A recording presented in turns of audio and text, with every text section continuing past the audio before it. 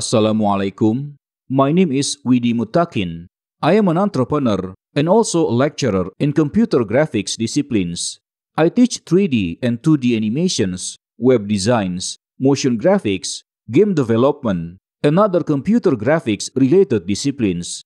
I've been using and teaching 3ds Max for over 2 decades now. In this online course, you're going to learn the essentials of using 3ds Max and then focus on the critical techniques of 3D modeling. This course is designed for complete beginners. So, if you have never used 3ds Max before, don't worry, because this course is for you. The curriculum is carefully designed so you can master 3ds Max quickly and seamlessly. There are a total of 9 chapters in this course. In the first chapter, you will be introduced to the user interface of 3ds Max. You will learn different ways to navigate the viewport and different ways to utilize the display settings. In the second chapter, you will learn basic object operations, such as how to create objects and how to modify them once they are created. You will learn how to select objects, how to transform objects, how to use and manipulate the pivot point, more advanced transformation settings, learn about modifiers, and then finally about object duplication.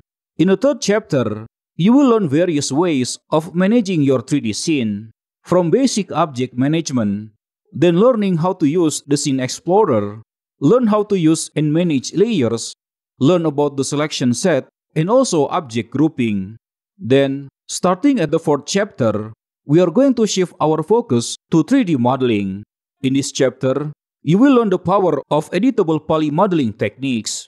We'll start with the basic modeling operations, then move on to different sub-object selection techniques step by step from the basic to advanced. Next, we'll cover important modeling concepts such as normal direction and backface culling. After that, you will learn edge-related modeling techniques, then learn different ways to cut and slice 3D models. Next, you will learn about the surface smoothing group, learn how to close holes, and learn about the hidden technique of edge extrusion. Then, you will learn how to connect two structures using the bridge command, and then learn even more various polygonal modeling features. In Chapter 5, we'll focus on precision modeling. We'll start with the basics of how 3ds Max uses measurement units, learn all the nuances of the scale operation, learn how to reset transformation, learn how to precisely set the dimension of an object, learn different snapping features that 3ds Max has to offer, and then learn how to align objects using various tools. Next, in Chapter 6, the focus is on a modeling project. We are going to create this kitchen counter product. We'll cover from setting up the references, then modeling the base frame, and then modeling the panels, until we have a finished model. In all of these modeling processes, we are going to use a real measurement unit.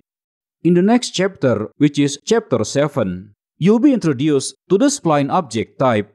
By leveraging spline in your modeling process, you can create more complex shapes quickly and easily if compared to the pure polygonal modeling techniques.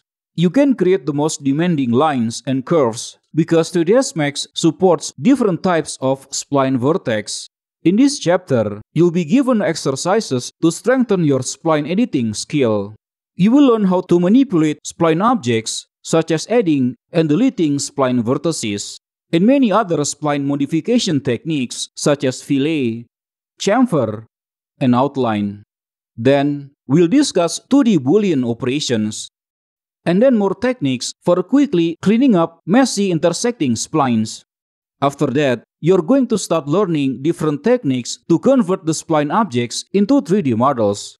You will learn about the extrude modifier, then the lathe modifier, and then the bevel profile modifier.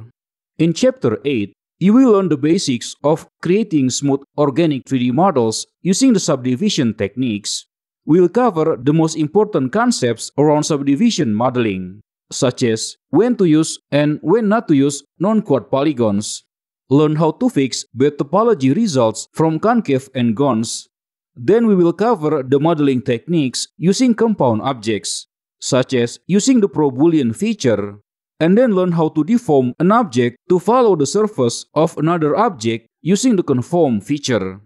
This course is loaded with so many hands-on projects, challenges, and exercises that are designed to improve your skills gradually and push them to their fullest potential. Most of the projects in this course are based on real-world products. First, you will model this table lamp product called Oluche Atolo. Then, you will create this tool product called Temtem. Then, you will learn how to create this unique side table called Etna. Then, learn to model another table called Leg. After that, you will create this kitchen counter product called Work. Next, by using the spline modeling techniques, you will create this as letter type logo. Then learn how to efficiently model this circular ornament. And then learn how to model any type of tileable 3D pattern while creating this wall ornament. Then, you will learn how to create this vase called ashes. Learn how to create interior details by creating this crown molding. Then learn how to create this table lamp. And you will learn how to easily model this Roman column.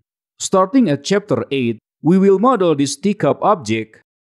And then this wash basin object. After that, we will create this stool product. And finally, in the last chapter, we will model this chair product using the techniques we've learned previously in chapter 8. After completing the course, inshallah, you will have a solid foundation on how to use 3ds Max. You will gain a significant amount of 3D modeling skills. And also, you will understand many important concepts around 3D computer graphics. I hope you find this course interesting and beneficial. Wassalamualaikum.